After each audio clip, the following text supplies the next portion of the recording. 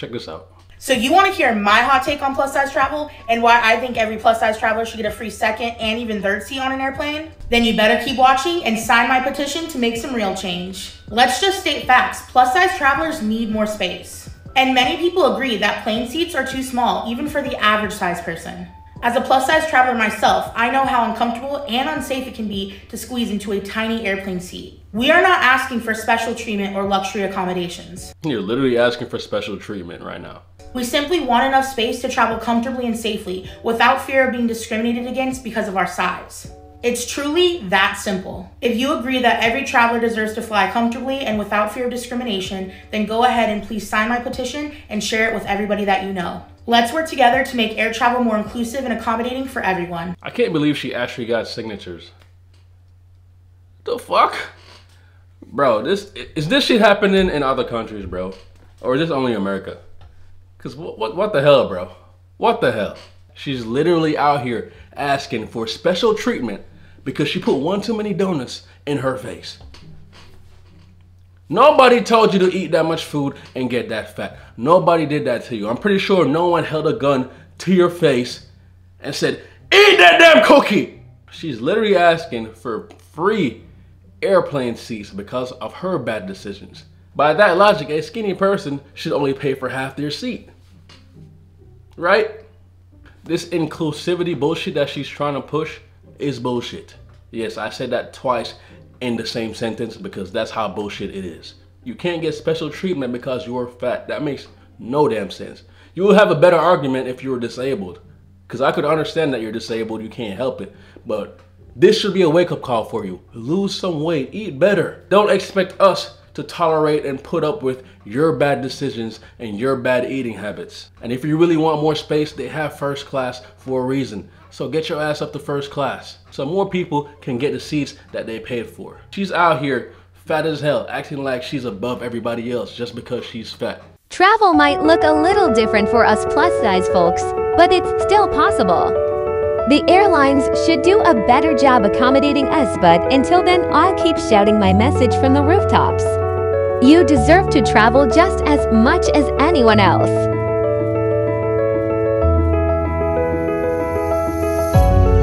Listen, if you can't fit on an airplane, that's your fault. Lose some damn weight. This is nonsense right here, man. This is ludicrous.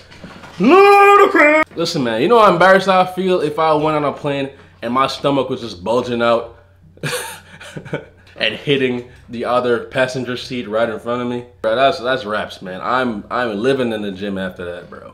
But I don't know what it is that make these people want to do everything in their power to not lose weight or to not eat healthier, man. Oh, I know why. Because it's an addiction. And all this fat acceptance and inclusivity for fat people is so we can support their addiction. When you're that big, it is an addiction. You're addicted to food. You're addicted to sugar, salt. This right here is a normalized addiction. And the food here in America is what causes that addiction. Because why is the obesity rate so high here, but it's not in other countries? The food here is like 3 times the size of the food in other places. If you buy a bag of chips in America compared to a bag of chips in like somewhere in Europe, the portions are a lot bigger in America. Damn, girl, you get thicker.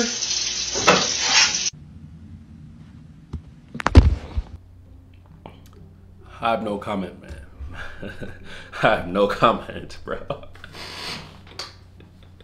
I legit thought that was an ass too, bro. You know what I'm saying? I legit thought that was an ass too, man. That is crazy. That should be, how is that not a wake-up call?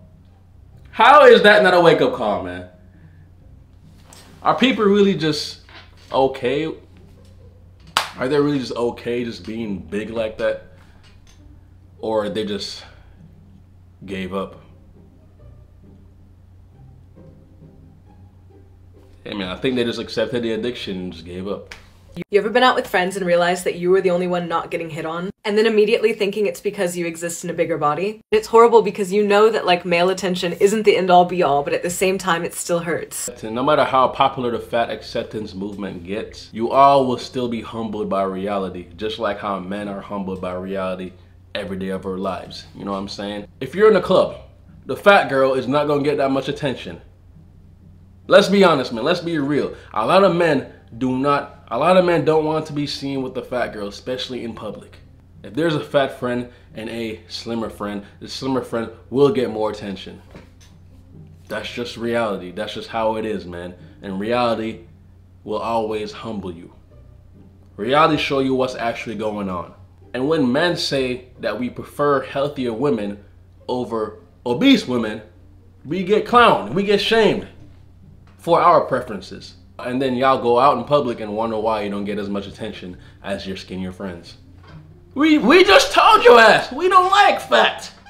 I'm curvy, I'm bigger than most of my friends, so my first instinct is like, oh, they don't want a bigger girl. This past summer I was at a hostel and I saw these guys. I went to introduce myself and I was standing next to this girl that was just like complete Victoria's Secret, like the old Victoria's Secret supermodel vibes. And I was like, hi, I'm Juliana. And while he was shaking my hand, he was literally looking at her being like, nice to meet you.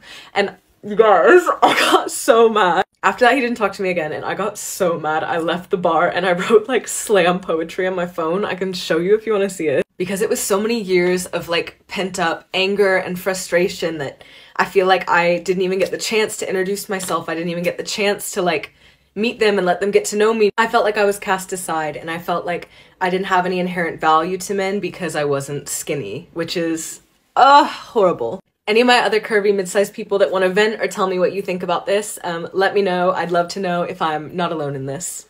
And the thing is, she's not even that big for real. You know what I'm saying? And she actually has a pretty face. There are women out here calling themselves curvy when they're actually fat as hell and obese. That's not curvy, that's just unhealthy. You know what I'm saying? But I could actually say that she's curvy because I've seen her TikTok. She's actually curvy. She's not fat. Behind every hot girl is an ugly man from her past who paid her back in trauma for her charity work. Man, shut your ass up, man. So you're telling me that a man you fell in love with, got in a relationship with, dated wholeheartedly, you're gonna reduce that relationship to charity work? That is just fucking disrespectful right there, man. That is disrespectful. And honestly, any woman who thinks this way has a rotten heart. And I hope you die alone. Actually, that last part was kind of harsh. I don't actually mean that. But you should think about what you just said though, because that's ridiculous. That is ridiculous, man. Imagine if it was a man. Imagine if this was a man that dated a fat girl, right? And then he comes on and make a TikTok about how he did charity work by dating her. Y'all women will be in the comments so quick. You will be canceled so quick. Just like that, man. And now you see how bad that sounds.